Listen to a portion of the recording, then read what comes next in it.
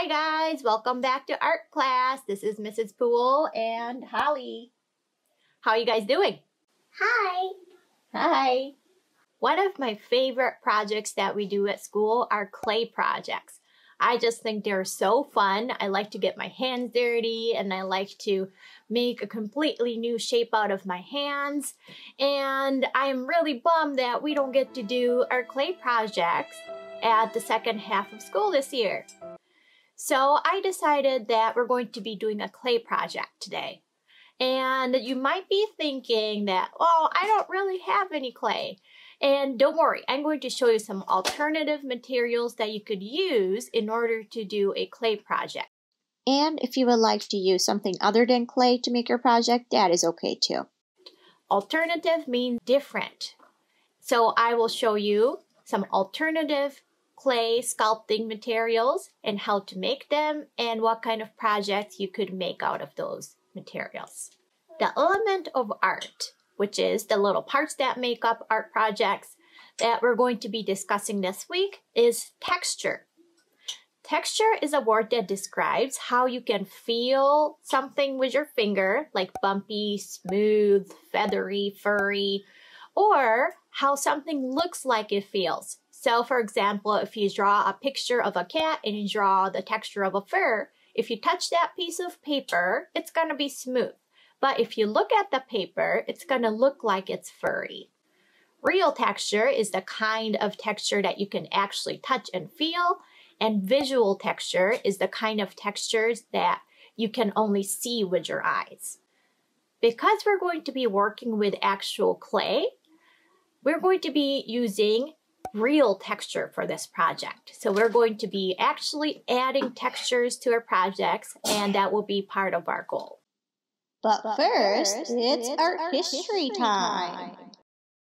Hello, Vincent van Gogh. Well, hello there. Today we're going to be talking about the artist Vincent van Gogh. Vincent van Gogh is a Dutch painter. Dutch painters are from the country, the Netherlands. Vincent van Gogh was born into a family of ministers and artists. Before he decided to become an artist, he was a teacher sometimes, he was a minister like his parents sometimes, and when he turned the age 27, that is when he decided that he wanted to become an artist. When he first started out as an artist, he was interested in drawing pictures of people that work really hard, like farmers, and he used very dark and bold colors to express how they live. Here is one of his most famous paintings from his early years called The Potato Eaters. Vincent van Gogh had a few brothers and sisters, but he was most close to his brother Theo. Theo worked in an art gallery, that is a place that people can sell their artwork. He was very supportive of Vincent van Gogh's work and tried really hard to sell his paintings. But not a lot of people were really interested in his work. As he developed his own style, he became influenced by the movement called Impressionism that uses a lot of short brushstrokes that have a lot of texture, and he decided to move to Paris to study that type of art. And he became very close friends with the artist Paul Gauguin. After he moved to Paris and started to become influenced by Impressionists, he started to use brighter colors and also became more interested in painting portraits. Portraits are artwork of the faces of people. And a lot of times he could not find people to paint, so he painted a lot of self-portraits. Self-portraits are pictures of yourself. Then Vincent van Gogh decided to move to the south of France with his friend Paul Gauguin. At this house, Vincent van Gogh painted thousands of artworks. Sometimes he would complete a whole big painting in just one day. And his colors became more vibrant, his brushstrokes became thicker, and he sometimes even painted directly from the tube onto the canvas, and it would take days for his paint to dry. He became so obsessed with his art that all he could think about was making art. Eventually, he forgot to eat sometimes. He kept getting in an argument with his friend and roommate, Paul Gauguin. And sadly, he ended up in a mental institution and eventually passed away. Here are some of his fabulous works that he made during his life. Even though these artworks are some of the most famous paintings in the world today, we think that he only sold one painting while he was alive. He would be so surprised and proud if he could see how much his works are appreciated today. His paintings often have a lot of texture. His paintings have so much texture that a lot of times the painting looks like it's even moving. You can see the air and the people and the sky kind of moving in its own way. So for this week's art projects, we're going to be engaging with sculpture. Engage means to focus 100% on your work, and it is another important task of an artist. And it is something that Vincent van Gogh was very good at. We are also going to be applying texture to our sculptures, just like Vincent van Gogh did. Now, Vincent van Gogh applied texture to his paintings, and we're going to be applying texture to a sculpture, but we're still going to be exploring the same element of art. Here is the goal of this project. We're going to engage with sculpture that has texture. So, you may make any type of sculpture that expresses texture. Texture is how something actually feels, and I would like you to use real texture, not just draw the texture on it for this project. For example, you could make a Play-Doh sculpture of a turtle and express the texture of the shell by scratching in some patterns. That is a way to express texture through sculpture.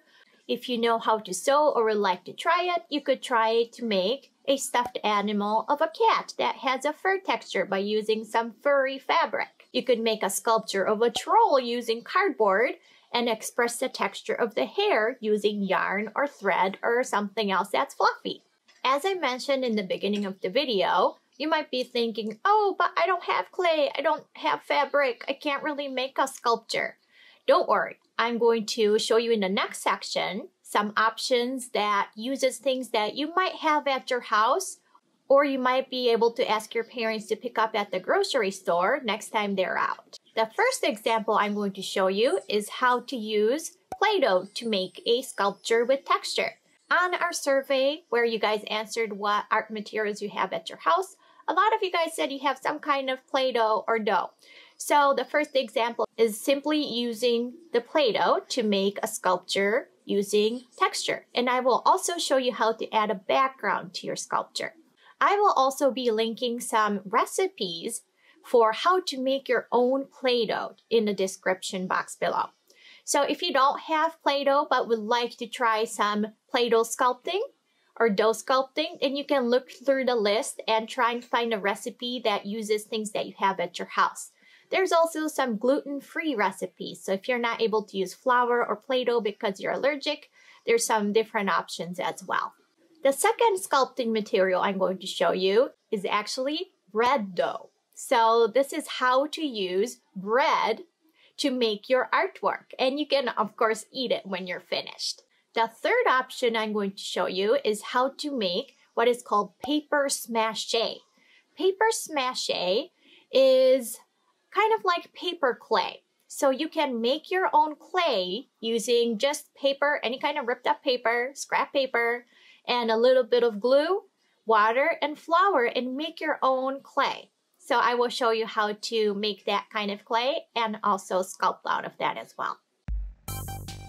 For your Play-Doh sculpture, you'll want to first gather some tools that can create different textures. Things from your house like combs, forks, spoons, brushes, those kinds of things would work just great. Now I'm making a little flat piece to test out my texture tools.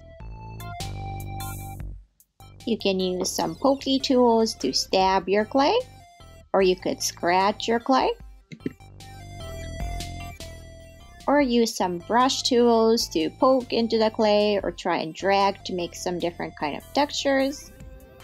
You can use a spoon to make different kinds of dents. Just try out whatever tool you have in your house. I am liking the little scale patterns I got from the end of the spoon, so I think I'm going to think about a project that I could use that one in. So I decided to make a mermaid using that scale texture. So I'm starting with a flat piece of clay, and I have a cookie cutter that's shaped like a person and also a fish, and I'm going to try and combine those two. But remember that you can make these shapes by yourself too. If you don't have cookie cutters, feel free to form it with your hands. That actually makes it better because you're doing it on your own.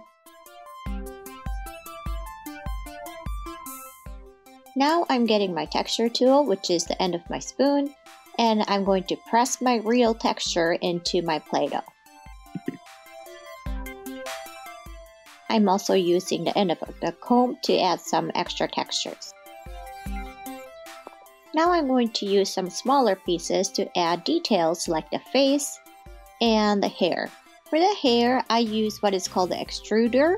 It is a thing where you jam some clay in and push it out and it makes some skinny long shapes.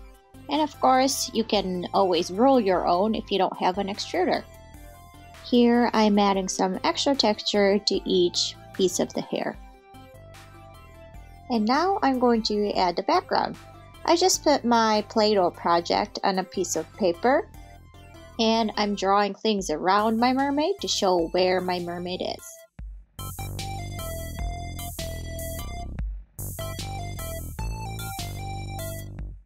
Next, I'm going to show you my bread dough sculpture. If you're using any kind of food, make sure you wash your hands with soap very carefully before you start. And then mix your ingredients according to the recipe, which I'll leave a recipe that I used for this project in the description box, but feel free to use any bread recipe that you or your family likes to use. If you would like to add color to your projects, you can also add some food coloring. And make sure you mix and mix until everything is all smooth. Then we're going to start to sculpt it into the shape that you want it to be. I'm going to be doing a hedgehog, so I'm going to make the nose. And then I use scissors to make the pokey parts of the hedgehog. Feel free to use any tools that you have in your kitchen to try and make the texture of the animal or object that you're trying to make with your bread dough. And then I made the face and the legs and the tails, and you have to let the bread sit for a little bit until it expands. Here's how my hedgehog bread looks before it went into the oven. It's inside. Huh? Ooh, look at that. Ooh, that looks so good. You gonna try it? No, that was so good. You gonna try it? And we tried it, and it was actually pretty good. Here's a picture of the finished hedgehog after it went in the oven, and you can see that it expanded a little bit, so that's a little bit hard to see the face, but it was a really fun project to do. And lastly, we have our paper smash-a project. For this project, you're going to just find any scrap pieces of paper you have at your house. It can be advertisements or paper that you're planning on recycling, and you're going to shred it into a container with your hand as small as you can. Once you have quite a bit of paper in your container, you're going to soak it into water for about 10 to 15 minutes. You can drain the water once the paper is all soft. Then you're going to take a wooden stick. I'm just using the back side of some spatulas. And you're going to smash the paper just like the name Paper Smash-A says. Eventually, your paper is going to kind of turn into a crumbly paste. And at that point, you can add a little bit of flour. You don't have to add the flour, but the flour makes the paste a little bit stickier, so that's a little bit easier to work with. And then you'll want to add a little bit of liquid glue, which will help the paper stick together once you start molding it into your shape. You could look up a recipe for the exact amounts online, but I find that no matter how much you put in, it's still gonna work. So just try it out, it's gonna work just fine. And I'm mixing it all together, and the finished paper smash-a paste looks kind of like this. If it's too watery, you can always squeeze it out too. And now all you have to do is mold your paper smash-a paste into the shape that you would like to make. Paper smash-a paste is naturally kind of lumpy because we're smashing it with our hands, so it makes a nice texture on its own.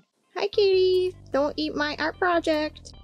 Once it dried, I hot glued it onto a branch with some strings, and I made a little mobile. Here is a recap of this week's lesson. we're going to be engaging with sculptures that expresses the idea of real texture. So you're going to focus, give it your 100% to first envision what your sculpture is going to be, what kind of texture you're going to express, and what kind of materials you would like to use and can find at your house. Just to be super clear, you don't have to use one of the 3 examples that I did. You can come up with your own art medium if you like. Second, you're going to create your work with traditional or alternative sculpture materials, things that you have at your house, like clay or Play-Doh, or some of the homemade sculpting materials that I just showed you, or from the internet or books that you might have. Third, if it makes sense to do so, like my Play-Doh example, please add a background. Adding a background to your work often makes your work more interesting to look at and also gives it more of a story. And last but not least, please make sure you photograph your work and send it to me through Artsonia if you can, or email or Zoom meetings if you're not able to go through Artsonia. And if you have any questions or need suggestions about any of the projects or examples that I showed you, please make sure you email me. I'm very excited to see what you guys come up with. Have a good week!